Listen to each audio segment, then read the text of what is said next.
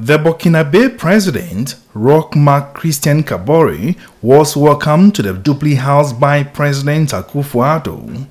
The two leaders later had interactions where they stressed their commitment to work together for their peoples. I don't have to tell you how important the relations between Burkina Faso and Ghana are for us Ghanaians. There are, as you know, a plethora of common problems that we face, but I think that with the world and the spirit that there is between the two of us, we should be able to deal with these common problems in a satisfactory and progressive manner.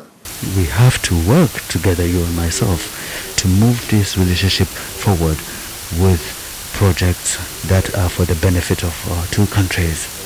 Indeed, this is possible. And the areas are many. All we need to do is to put our hands to the wheel for it to become reality. Your commitment, there's no doubt that you're committed. And I want to reassure you that from my side, I'll take the necessary measures for us to make progress together. Later at a press conference, President Akufo-Addo intimated some of the issues discussed between them. How we deal with questions of transshipment of goods between our two countries, how we can improve the trading relations between Ghanaian and Burkina Faso, Burkina Bay business persons, dealing with the big issue about the spillage of the dam. We believe that we're beginning to work our way to finding concrete, solid solutions to it. It's been an annual problem that we should have dealt with some time ago. He also spoke of some conclusions made from their meeting. One, the need for us in Ghana to step up and organize the Joint Commission for Cooperation.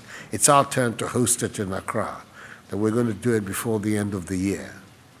We're also responsible for convening a meeting of the Volta Basin Authority, which about 6 countries in the region are members of, and definitely also that we've agreed upon quarterly meetings in the year between the two sets of ministers of our countries that are dealing with the day-to-day concrete issues that we have to address. At a state lunch in honor of President Kabore, in recognition of his exceptional leadership and steadfast commitment towards deepening the close friendship and cooperation between the two countries and his outstanding contribution towards the socio-economic development of Burkina Faso, the Republic of Ghana conferred on him the State Order of the Republic of Ghana, Companion of the Order of the Star of Ghana, CSG Honorary Division. From the Jubilee House in Accra,